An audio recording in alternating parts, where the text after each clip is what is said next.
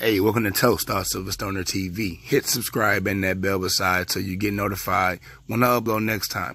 And also hit that like button. Now, I know you're up to speed, but just in case you're not, Florida is known for a lot of crazy shit, batshit crazy, and a lot of horrible things just go on there unnecessarily, right? Now, I am also a very consistent individual. Well, obviously not consistent with these YouTube videos because, one, YouTube don't really look out for a nigga, and subscribers are hella fickle. But that's neither here nor there. I'm consistent with my points, okay? You can go back to videos from 2 years ago to right now, and I say the same fucking things if they are pertaining to the same topics, okay? Now, with that being said, I am going to be consistent in my point that, nigga, if you are fucking with my child, I'm killing you, all right? Period, nigga. Or I'm going to at least attempt to kill you, all right? Now, basically, a Florida man pulls up to his son's middle school with the fucking AK-47 looking for someone who was putting his hands on his kid, all right? And like I say, Florida's crazy, but this nigga ain't, all right? Well, he might be crazy, but the good kind of crazy, all right? He is well within his rights to be doing what the fuck he did. Now, basically, this man, all right, Christopher Freeman, I believe what his name is. Listen, I'm not sure of the first name right now, so we're going to just call him Freeman. All right, now, Freeman, he's at home, okay? He's in a wheelchair, and he's at home. Now, he gets a fucking FaceTime call from his son, who is at school, all right? Now, I don't know about you niggas, all right? This is speaking for me, all right? But if my son is FaceTiming me during school hours, or my daughter is FaceTiming me during school hours, those are fucking red flag situations, all right? Obviously, I would be like, what the fuck is going on, okay? And obviously, there was an emergency situation because the son called the dad on FaceTime crying, okay?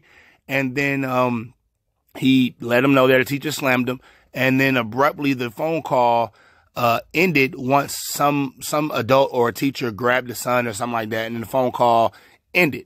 All right, now that pissed the dad off. He obviously pulls up, okay, to the school trying to figure out what the fuck is going on. All right, so he enters the office with a AK-47 extension hanging out of his goddamn pants. All right, now the resource officer or the principal, I'm not sure who, but they noticed this, and then they fucking put the school on lockdown, right? The dad is then arrested, and then he's charged with he was charged with like assault, aggravated assault or some shit, and disrupting the school function. Now, robocalls were made out to the students of the school, right?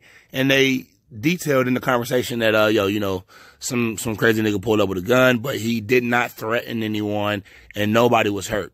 So that in turn got the charges against the father, who was doing what a real father would do, right? But anyway, they fucking charged him, or they dropped those charges and charged him with lesser charges. Right now, he's actually serving 1 year of fucking house arrest right now, right? It's ridiculous.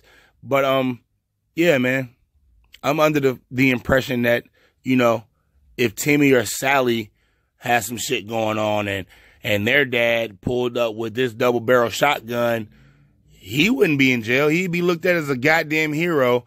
And I'm sure that the student or the teachers or whoever was responsible for harming students would be dealt with, right?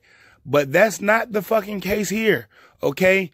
Now, we ain't even got to what happened with whoever was responsible for hurting the kid, because that didn't happen, okay? All we know is the dad got locked up for trying to be a good dad, looking after his kid, worrying about his child's well-being and safety, and whoever did whatever got off scot-free, okay? Niggas over there slamming kids. So listen, man, if you live in the West Palm Beach area, you need to watch what schools you're sending your kids to, period. That's anybody.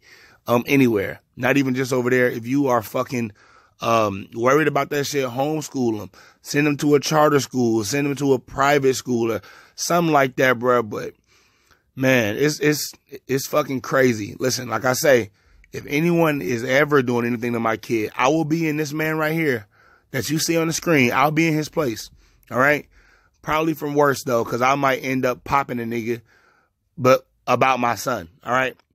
But y'all let me know what y'all think about this, man. I'm about to get up out of here. I know I ain't made no videos in a minute. I've also been tired and I've been, you know, unmotivated. Okay. YouTube is on some bullshit like always. And subscribers are fucking fickle as fuck like always. So, hey, man, you get what you get. All right. But y'all let me know what y'all think about this if you're watching. I'm about to get up out of here. And let me know what you doing if you were in a situation like this guy right here. All right. Because man, listen. Florida's crazy, but I'm crazier. All right, I'm gone.